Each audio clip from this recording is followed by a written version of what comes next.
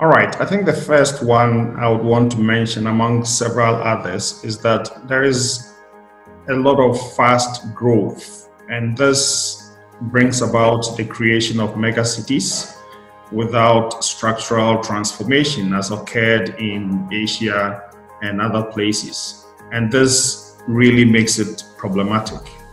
The second one has to do with the physical fall. You see urbanization happening in many African countries, and it is by expansion. And so you find out that it is then not possible to be able to provide municipal services to many of these emergent cities. And then the third one, I think, is the absence of inclusivity. Many people are left out in the whole process of urbanization. I think we can sum that up in the SDG Goal 11, make cities and human settlements inclusive, safe, resilient, and sustainable. I think everything is embodied in there. When you talk about inclusivity, you are talking about rights to the city, you are talking about integration, you are talking about employment.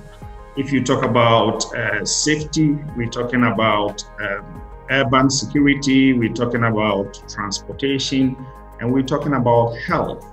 And so once you focus on the SDG Goal 11, you'll be able to look at all the areas that present challenges to African urbanization. I think that one of the key things that governments can do is to develop sound national urban policies, because for me, that is the basis of all action in the urban landscape. The second thing is, for me, giving meaning to decentralization.